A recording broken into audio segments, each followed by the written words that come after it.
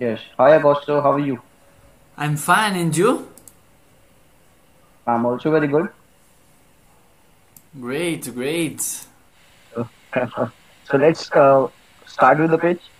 Yes, let's start with the pitch. Uh, okay. Okay. Let me start. All right. So, hi. We are Marvel Prof's magical way of learning, and we are set on a mission to revolutionize the education sector. So, moving to our team, since we know that in education sector, the success of a product is very much decided by the quality of education the company is giving to the students. That is why we have created a team of four, wherein me, Vibhav Bansal, is a hardcore academician with 7 years of experience into education sector. I also worked as an HOD with some of the topmost brands in India, like Akash Educational Services, like Merit Nation, like Byju's Learning. Then we have team of four. Vibhav Bansal, that is me, is the co-founder and CEO of the project.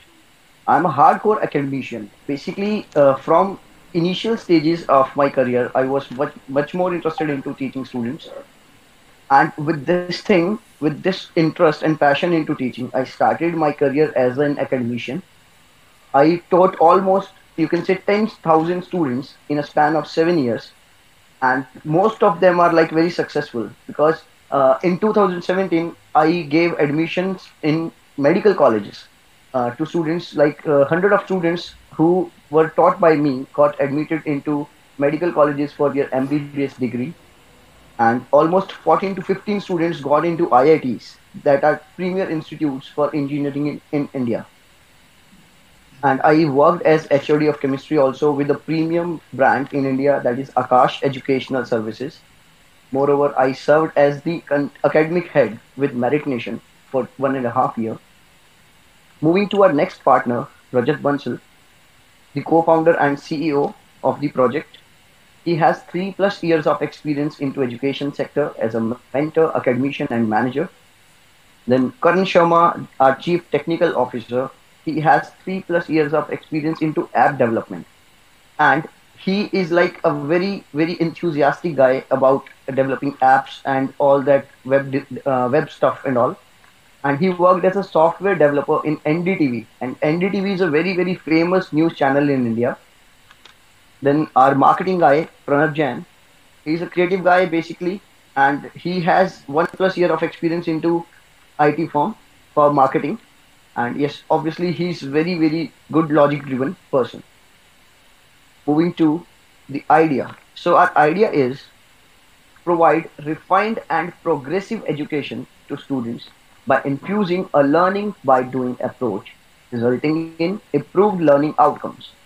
Basically, what we are trying to say with this is most of the you can say in education sector, when you see a teacher mentor connection or a teacher student connection, then mostly teachers used to teach students either on online portals like live sessions or on standard classroom board model, or you can say nowadays there is something called as virtual learning or virtual you can say 3D effects into teaching. But at the end, all these effects are like virtual. So what we are planning is, why not student can do the things, student can do the experiments, and then by doing those experiments he can see the inferences, he can take out inferences, and based on that he will end up in real time learning. So this is what our idea is, and that obviously will help in improving the grades as well as it will have good impacts in the coming future. Yes, the market size, the main part, you can say India's education market is like a big market. Basically, the K-12 segment, the segment that we caters to, basically the students that are into their school segment. So this K-12 segment in 2016 was estimated to be around $100 billion market with a compound annual growth rate of 16%, and it is expected that it will reach to $180 billion by 2020. And you can see this is the total market size, out of which 52% is our K-12 segment. And yes, moving to the pain points.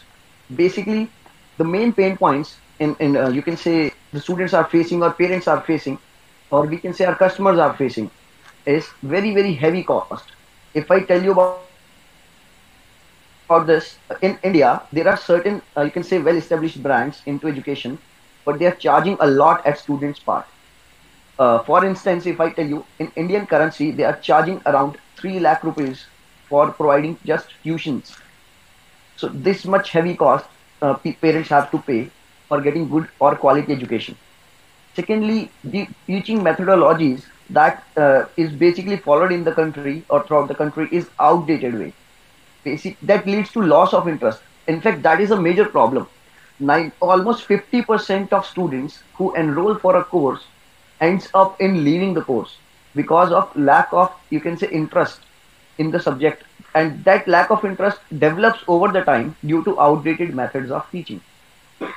And this is something which is a big pain point for students, that they do not you can say get interest into the subject, or teachers are not able to you can say preserve their attention towards the subject. And then yes, nowadays it's too much of virtual learning which is you can say prevailing over the market. For example, Byju's, one of the big market company into education sector, is coming up with the virtual learning systems wherein students can actually see the things in 3D. But at the end, that also gives a part of the complete knowledge. That means it is a kind of pseudo learning. One cannot actually learn the reality of the things. So that is one pain point. Other than that is extra mental pressure. This is also one of the major issues students are facing, because their schedules are so much packed. In fact, an adult, if you compare, like the people who goes to job, the adult one, even he doesn't have that much of pressure what a student is facing in India. Because a student from morning 8, he has to go to school, he or she has to go to school. Then when he comes back at 2, after that, you can say from 4 o'clock in the evening, just after a span of 2 hours, he goes to the tuition centers for private coaching and all, so that he will get to, you can say, crack the competitive exams in order to make his future. So this kind of thing, you can say, student is totally packed from 8 to 8 into tuitions, into homework, into school. And this, you can say, leaves the student with no time for other activities that are vital for his growth. And obviously it results in retarded growth. Then large batch sizes. The standard classroom models are like totally professional, and they run in very, very large batch sizes, wherein each and every student will not be able to understand properly. Because obviously if the batch size will be large, the mentor to teacher ratio will automatically fall down. And this, you can say, if I give you an estimate, the batch sizes in India used to be around 300 in a batch. So this much large batch sizes. Then rigid course structure.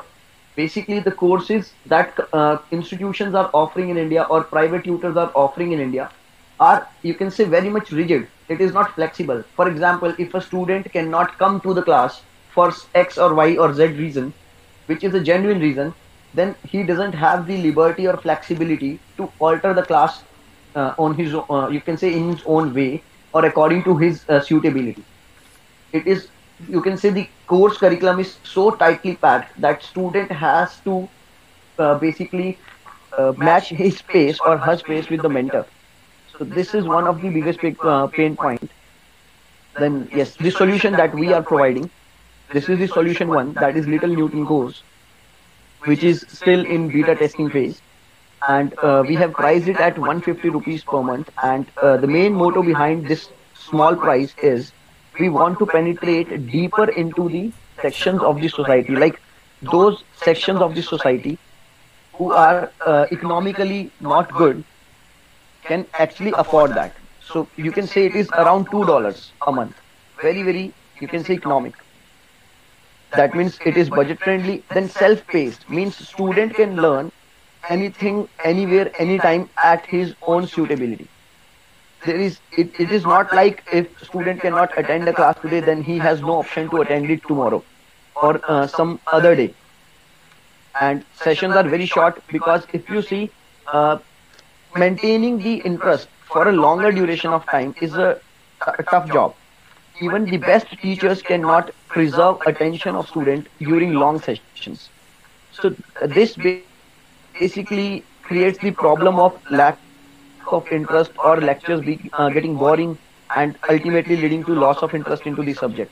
So in order to prevent that, we kept the session short so that we can preserve their interest and it will end up in a better learning for them. And obviously our courses are competitive aligned, or you can say in India most of the students approaches towards competitive exams for you can say excelling in life, because in India education is not like you can say education is not that much efficient or that much aligned with industrial needs that students can take it lightly. Basically they have to prepare for the entrance exams so that they can hope for a secured future.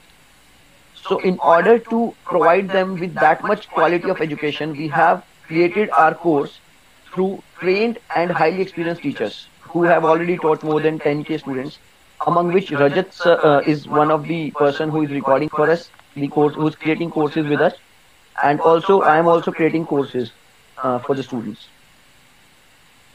And our next solution is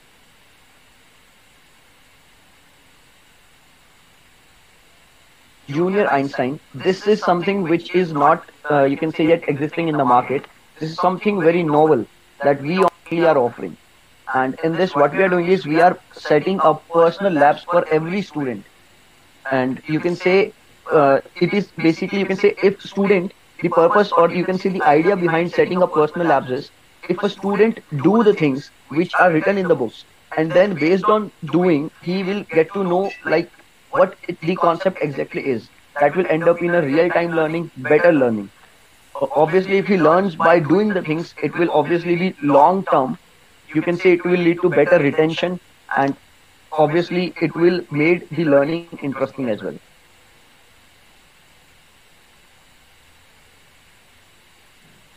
Then this is the timeline and execution plan. We started our journey in 2019. In the month of Jan, we created an offline batch which was based on like classroom teaching, and we got a very nice response from students. Then in the March 19, we started with the program Little Newton, which I explained, and this is still in the beta testing phase, and we have almost 5 to 10 users who are paid users as of now, and this is just to get the feedback.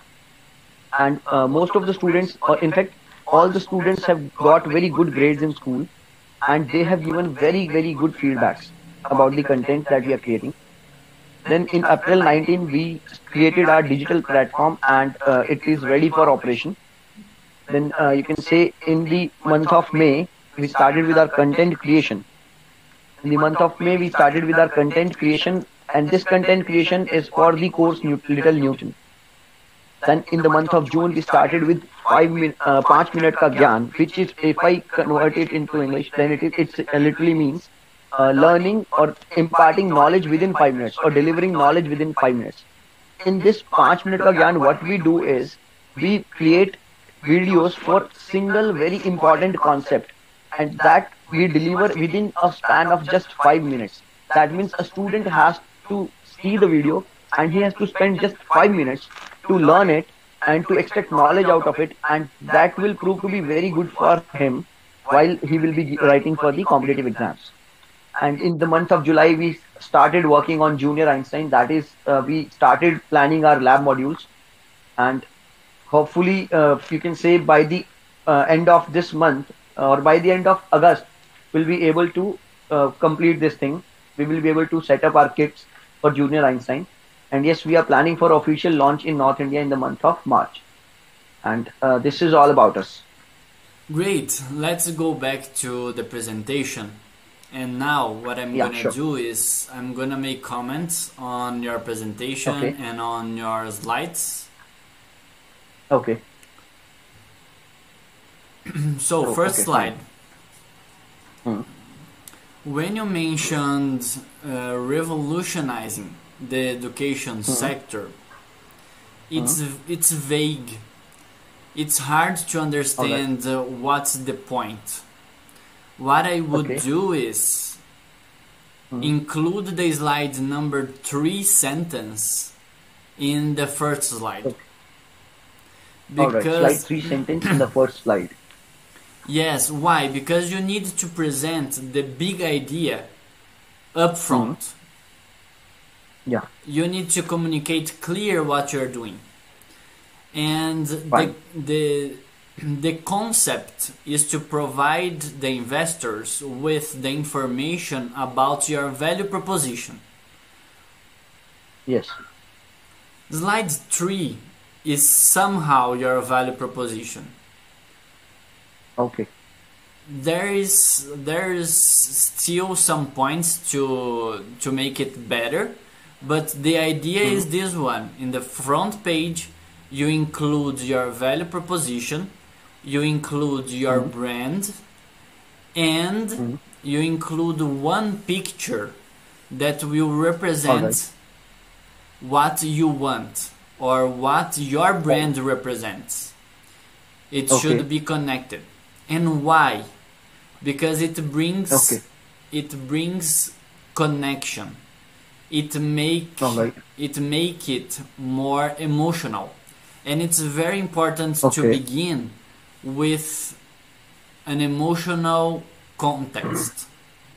Once you have mentioned what's your value proposition, the next thing that you're gonna do is tell a story. And what story are you gonna tell? You're gonna tell the story of your persona. Have you heard about this concept, persona? Yes. Yes. Use it. Use it to tell a story of the problem that they are facing. So the first slide, you're gonna have your brand, the value proposition, and a picture that should be emotional. And you start with also an emotional story which will create connection. So when you mention the pain points, those are the problems of the market that your company is solving or trying to solve right now. You should bring, instead of bringing pain points, you bring a story of your persona. So let's say that John is father of Judith, and Judith is in school right now, but she has extra mental pressure. There's too much pressure on her. She studied with a large batch size, so it's a standard classroom. The content for her to learn is not personalized, it's not customized. The content is equal for everybody. So Judith doesn't have her needs addressed. And her father cannot afford for paying for such a huge amount of money that good schools would charge. But now we have a solution for Judith and her father. We have a platform. We have a course that will connect all the needs. And what we are gonna do? We are gonna do this, and this.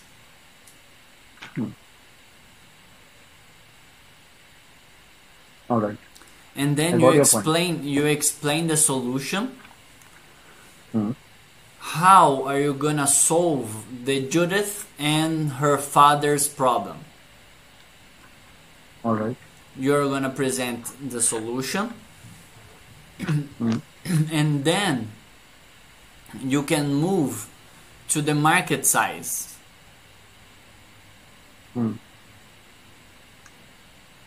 Because when you talk about your solution, there's a concept here that you should bring the competition also here. But in your case, competition tend to be very well known, which are the regular classrooms that we have all over the world. So when you're mentioning the solution, saying what's your main differentiation, why what you're proposing is different from the existent solution in the market. After you mentioning it, you go to the market size, and then you present the number of Judith that there are out there. So once you present the market size, go to your market size slide. Yes, this one. Here you're bringing the India market, which is good. It's your main focus. You bring here the total amount of money spent on education, right? Yes. Once you have provided this information and you provide a little bit deep dive on this number, it gives me a good feeling of the total market. All right. What should come next is what's the amount of the market that you believe it is your addressable market. Okay. So you could present a circle, actually 3 circles. One big circle that represents the total market, a smaller circle inside the biggest one talking about your addressable market, and then talking about the market share that you have right now or that you're gonna get in 1 year. Okay. Because on the investment side, I should have a good view of the total amount of the market, the addressable market that you believe you can get, and the short-term vision that you have. How many people are you going to impact, and how much money are you going to get out of this market? So it's important to demonstrate it in a visual form, in a better way to see, because it will give me right away a good sense on where you could go in the long term and your short-term goals. You can see the flow of the presentation. If we go through your pitch deck, your original pitch deck, the deck that you presented, there are breaks when you are telling the story. There are some breaks, and the flow of the presentation was not the best one to be followed by. Why? Because you make hard stops, and then you need to go back and reassess what you are talking before. So you start talking about your solution, your intent, or your vision, which is revolutionizing the educator sector. So you need to talk a little bit about your vision, and then you break the presentation and talk about your team. And then you break the presentation again and go back and talk about your idea again. And then you break the presentation and talk about the market. and then you talk about the problem. You know, if you present one front page which brings your brand, which brings your value proposition with an emotional image that represents your brand and your vision, you start with impact and touching the emotional side of the brain of the investor. Then you talk about your persona, which is directly related with the big idea, with your value proposition. So there's a flow on the presentation. Once you have talked about the problems that your personas have, you talk about how to solve it, and then you present your product. After talking about your product, where you're gonna mention your differentiation and compare with the competitors, you are gonna talk about the market. You're gonna say that there are a lot of people out there that has the same problem, that have the same problem. So the story is completed now. From your vision, idea, and value proposition, talking about the problem, talking about the solution, talking about the competitors, and the market size.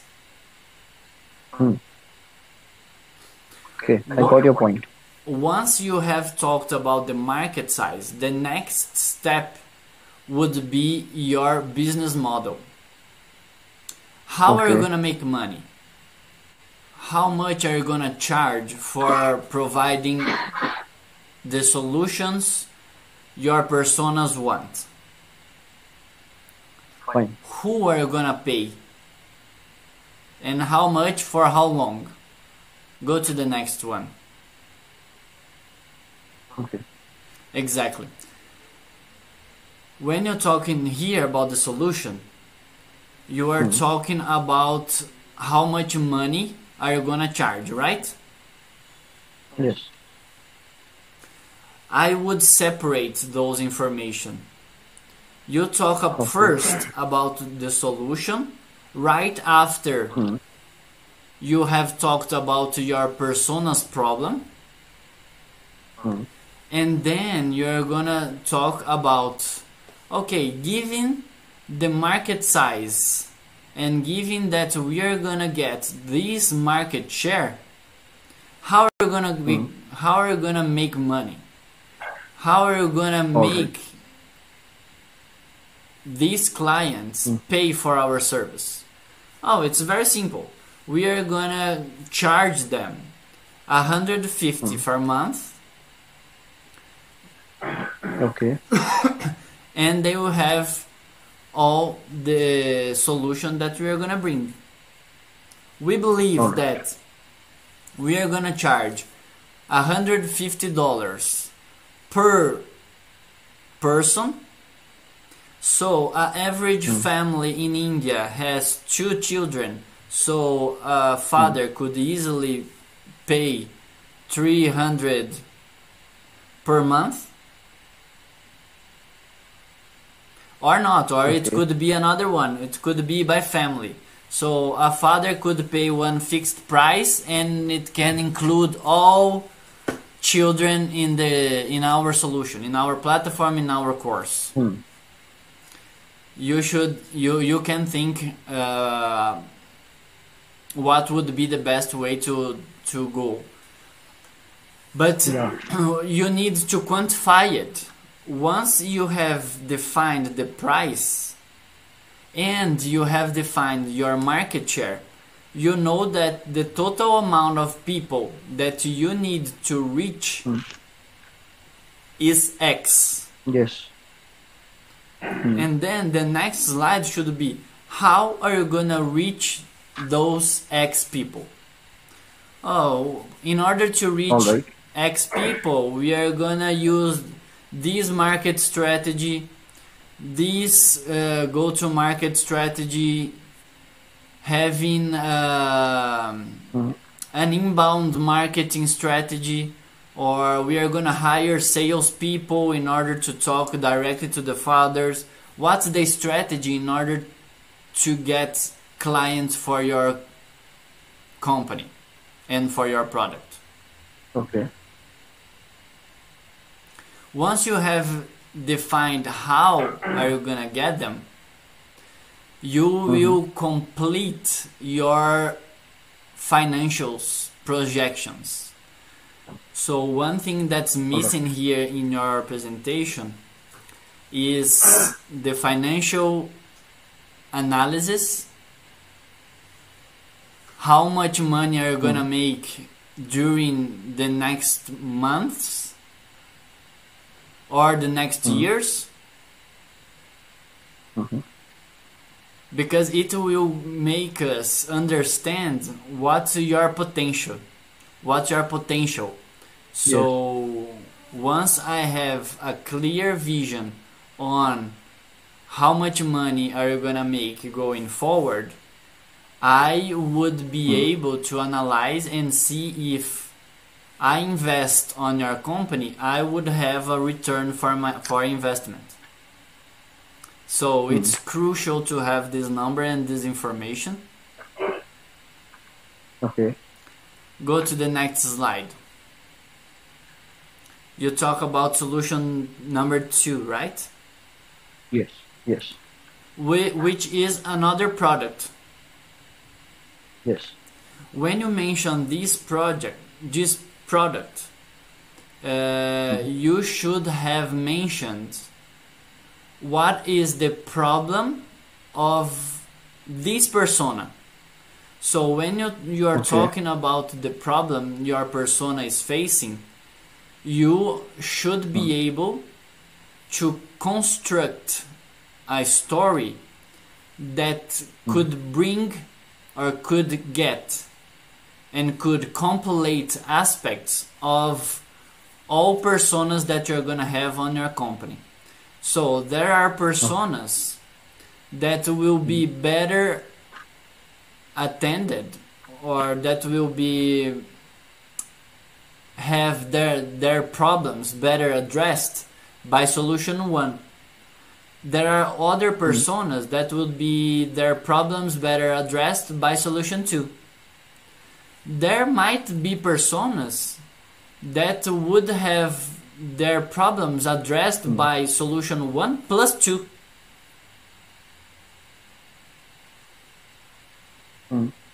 So you need to be able to build this story, to talk about the persona, to talk about their problems, and link the problem with the solution that you're bringing. Okay. So the next slide that you are bringing is slide number 8, which talks about the timeline, which is super relevant.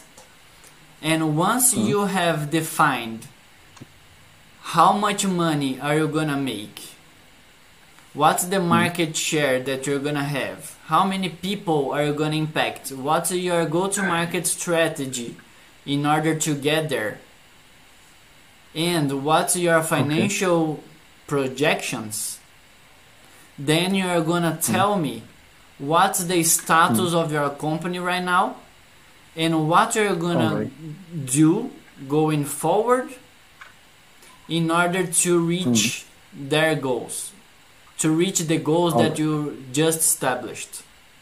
So the timeline slide is very good. I also like to call it roadmap, because the timeline is beginning on the past, roadmap is going forward. You can put everything together. One thing that I would suggest for you is to increase the letter size, increase the size of the letters. It's very small. You should make it bigger. But it's very good the way that you presented. One topic above the line, other topic below the line, because it's easier to understand. I like the way that you use the different colors because it's also easy to separate the themes and the topics. It's very good. And you should include here also how are you gonna get the clients that you need going forward. So you should put together the timeline and the roadmap. All right. And the roadmap should contain the activities that will lead you to reach the goals. All right. So, slide 9. Yeah, slide 9. It's a thank you slide. The last slide, I'm gonna talk in 1 minute, but before the last slide, I need to go back to the second slide of your presentation, which is your team. So, how could you make the transition between the slide that you talk about the roadmap and the team? It's very easy and simple, and the flow is very good. You're gonna say that in order to accomplish all tasks and activities and reach the goal that you have for your company, you have a very good team to support and to conduct and execute all activities. So the team is formed by, and then you talk about each one of them. I like this slide. The picture and the different colors are good. I like the way that you structure this way. I would also increase the letter size, because it's small. And I would also include results. I see that you brought characteristics, experience, and background of your team, but I would also include results. What the results of each one of them in their areas, or what they have done, what impacts have already caused in the world, or in their areas, or in the community, or in their company, or in the school, or anywhere. You should be able to talk about the results of the people, because as an investor, I'm interested in knowing and learning about the people that will conduct your startup, that will make your dream come true, that will make your project being well executed and get the results that you have planned. This was a general view of your presentation and your pitch deck. Does it make sense for you? How did you like it? How did you see the suggestions? I personally like the suggestions very much, and I'll surely work on it, and will try to do the things as you suggested within a span of like 1 week, because I genuinely like the suggestions and I can actually connect what you were saying. It is way too more logical to go through the process that you suggested me. That I agree on. Great. So talk to you later. Okay. Yeah, sure, Tonja. Nice talking to you. And nice talking to you. you. Great session. Lot of learning. Great. Yeah. Thanks a lot. Yeah. Thank you. Bye. So, bye.